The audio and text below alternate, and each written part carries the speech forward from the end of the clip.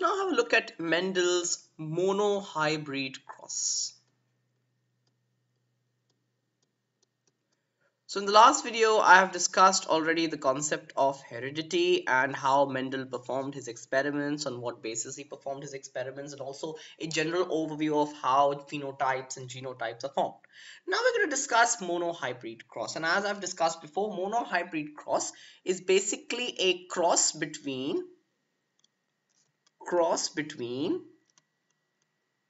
two organisms where one pair of contrasting characteristics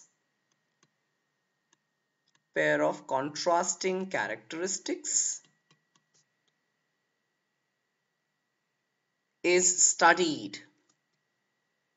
So we're studying only one characteristic which is different between them, right? We are basically focusing on that one characteristic. That's why we call it monohybrid cross. Mono means one, so monohybrid cross. So what did Mendel do in his monohybrid cross? Let's have a look. He took two pea plants, right? He first took two pea plants. So there was the first step, right? What did he do? He took two pea plants. One pea plant was tall, okay, and the other pea plant was short. He considered height. So in his monohybrid cross, he considered height as the factor, right? Height. So he took two pea plants. One was tall and the other was short. The tall plant had an allelic combination of capital T and capital T. Allelic combination of capital T and capital T. As I told you, height can have two allelic forms. It can have capital T, which will be for tallness, and small t, which will be for shortness. So you took capital T and capital T together. And this is what we call a homozygous condition. What do we call it? Homozygous condition. Why is it homozygous? Because both alleles are of the same type. Here capital T and capital T. It is called homozygous. Homo means same. So homozygous, same zygotic condition, right? Same allelic forms are present in the genotype. So capital T, capital T. And shortness, it had an allelic pair of small t, small t. Okay? Small t, small t. Okay? And he crossed them. Right? So he crossed them. Now, obviously, when the gametes took place, as I told you, each gamete gets only one allele. It does not get a pair. It gets only half the number of chromosomes, if you remember. So it gets only one allele. So it had a gamete with this allele, capital T. So this tall plant produced gametes which had capital T allele, and the short plant again produced gametes which had small t allele only, right? So these were the gametes. These were the gametes. Now these two were then crossed. Okay, so then finally we crossed these two. And in the progeny, we had a complete restoration of all the genes, and an allelic pair of capital T, small t was seen, right? And this capital T, small t was seen to have a tall phenotype. It was seen to have a tall phenotype, although it still had the allele for shortness, but it was seen that the phenotype was tall because that capital T dominated the small t. Okay, so this was what he did first. Here he took two plants which were called the P generation. P generation, and P generation is basically what? Parental generation. P stands for parental. So parental generation, the parental generation was crossed and it produced a progeny, and this was called the F1 generation. Okay, F1 generation, where this F stands for filial. Okay. So this was what happened first, right? This was the first step of his monohybrid cross. I hope this is absolutely clear. If there is any doubt, please let me know. He took two plants, one tall and one short, both with homozygous allelic pairs, capital T, and small t, small t. When their gamete formation took place during meiosis, capital T allele was present in each gamete of the tall plant and small t allele was present in each gamete of the short plant. These two were crossed, and when their progeny had a restored number of chromosomes, it was seen that its allelic pair was capital T, small t. This was the genotype of the progeny, and the phenotype came to be tall. Right? All plants came out to be tall. Anyhow, whatever plants were produced were tall. Now, it was seen that since even though that small t allele was present, the capital T allele was expressed, whereas the small t allele was suppressed. It was not expressed, right? So this was the first step of his monohybrid cross with height. Now let's look at the second step.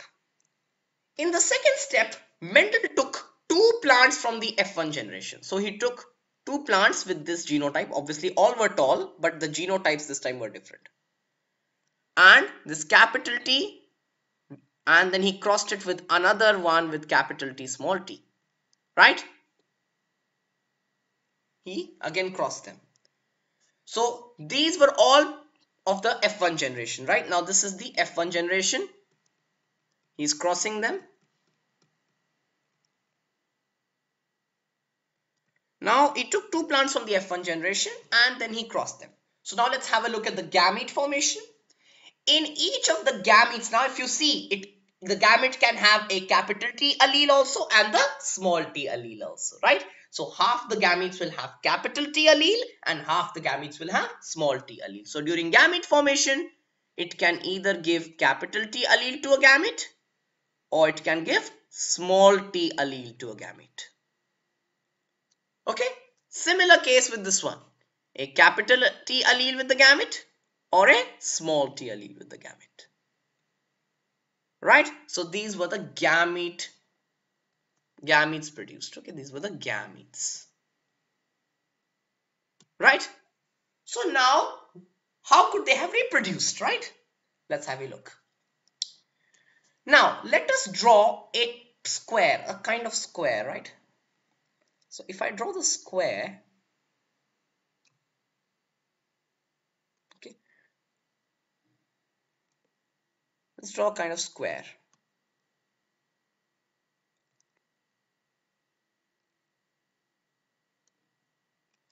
Now these are the gametes.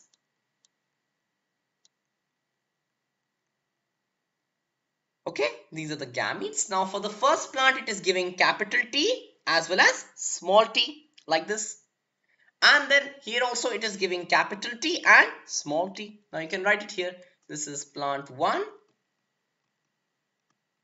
and this is plant 2. Right? So plant 1 and plant 2. So these are the gametes which are seen.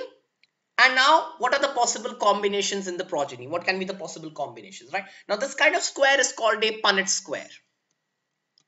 Punnett square, and it is called Punnett square named after George J. Punnett, who was the first scientist who used this square to determine genetic constitution of the progeny. So he took like this, okay, and now let's see what are the possible progeny allelic pairs, right? What are the possible pairs that can be seen in the progeny? Again, if we have capital T and capital T in the two gametes, then we will get what? We will get capital T, right?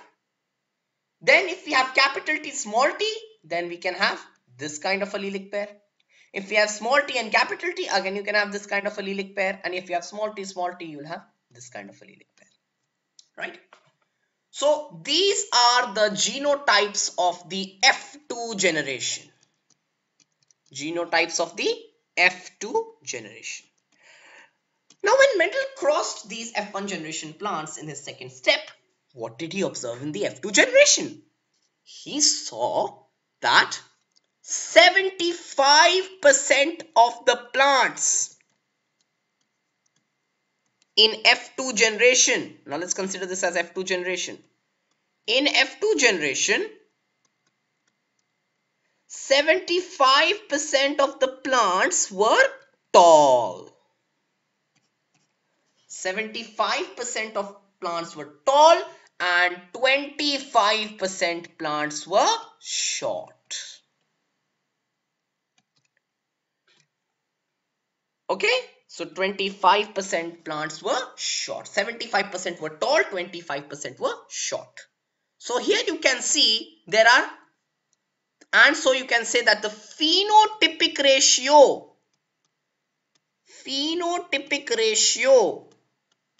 of tall to short, right, was 3:1, right? This was the phenotypic ratio for tall is to short, right?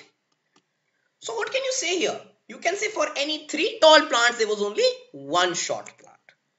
So this was the phenotypic ratio. So therefore, what can you conclude here? This small t gave a short plant, right? Out of 4, this gave a short plant, while all other 3, capital T, capital T, capital T small t, and capital T small t, gave tall plants. They gave tall plants. So you can say that only small t gave a short plant. But capital T small t, capital T both gave tall plants. Right? So Mendel finally concluded that in a genotypic ratio, that the genotypic ratio, that is the ratio of the genotypes, okay, the genotypic ratio was 1:2:1, where this is capital T is to capital T small t is to small t. And what did Mendel finally conclude? Mendel finally concluded that the shortness trait, which was not expressed in F1 generation, the shortness trait, which was not expressed in F1 generation, was then finally re-expressed in F2 generation. It was finally re-expressed in the F2 generation. So what did he finally conclude? He also looked into the alleles, right? And during that time, Mendel called alleles factors. He called them factors, not alleles. The term allele had not been coined then. He called them factors. So he saw that even if one capital T factor was present, only if one capital T allele was present, then too the plant would be tall, right? And only if there is a homozygous condition of small t in the genotype, then only will the plant be short. Otherwise, it will be tall only, even if there is only one capital T present. Hence, he concluded that capital T was a dominant allele. Dominant allele. Whereas small t was a recessive allele. Okay. That means this dominant allele expressed itself in homozygous condition, that is both are same alleles, or even heterozygous condition. Heterozygous is where they are different alleles.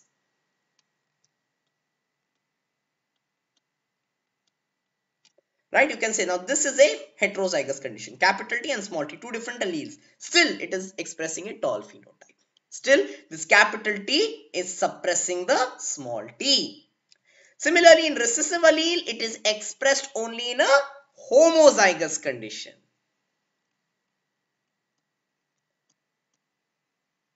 Only in homozygous condition. Heterozygous, it will get suppressed. Right? For example, you can see here, small t, homozygous recessive condition. Right? So this was Mendel's monohybrid cross, where he came up with the idea of dominant and recessive alleles, and finally he formulated his law of dominance.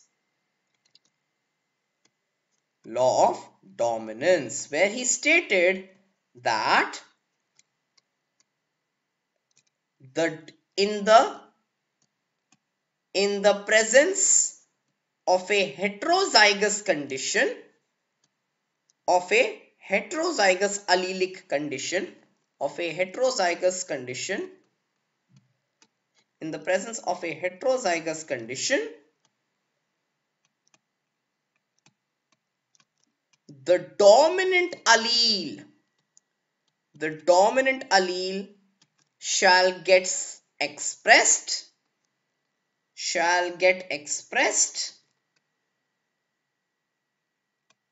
whereas the recessive allele shall get suppressed.